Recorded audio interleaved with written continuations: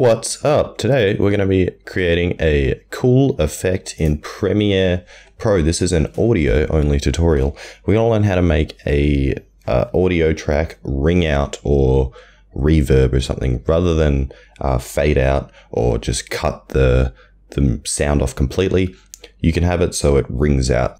I'm not doing a crazy good job of explaining this, but let's get started. So you want to grab some music. So I've got this nice song here.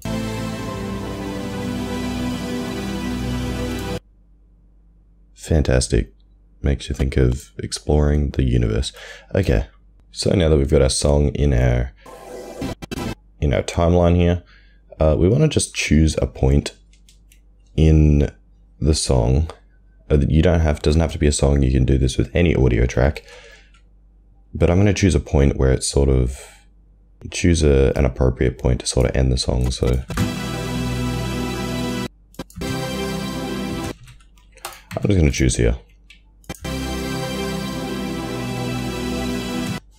Alright, so I'm going to cut the song right here. And then what I'll do, oh, by the way I did that is I pressed C on the keyboard. That brings up your cut tool or your razor tool. And then you can cut your file just by clicking on it. Anyway, so I'm now going to grab the second half of the song. I'll drag it down and I'll drag it back a little bit so they kind of overlap each other. Then I'm going to select this bottom one, a right click, and I'm going to go nest.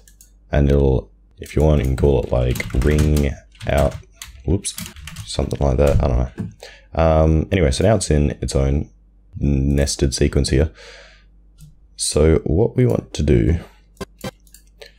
is cut it about there, so early on. So we'll cut it, say, here, and then I'll fade it out like that. And then the problem is the composition now ends here. So what we need to do is cut it. I'll just cut that whole part out, and then I'll grab this galaxy format, the same song, and I'll just drop it in here.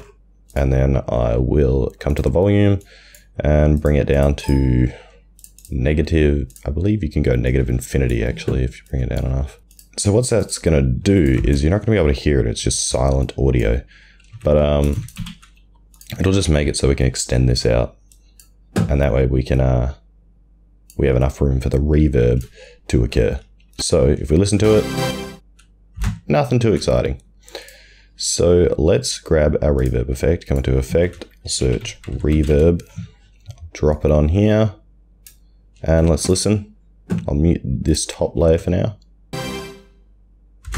Alright, there is actually a reverb effect happening there, but it's very subtle right now. So what I'm going to do is come to the layer, go to my reverb effect, and click edit.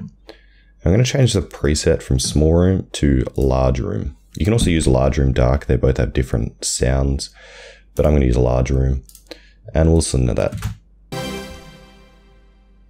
Alright, and you can hear it sort of rings out rather than cutting out straight away.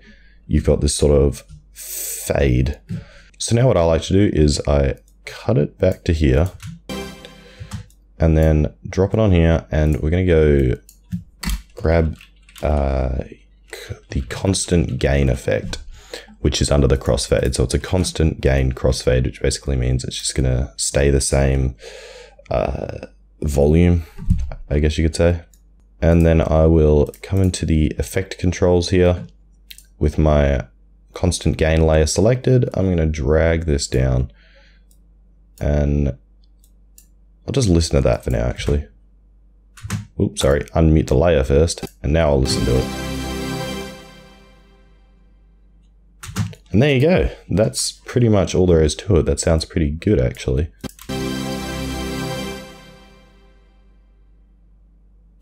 And then of course you can cut it to where the fade ends. That's pretty much all I have to show you. Cool. If you enjoyed this, make sure to lick it and subscribe and follow me on YouTube. Alright, see ya.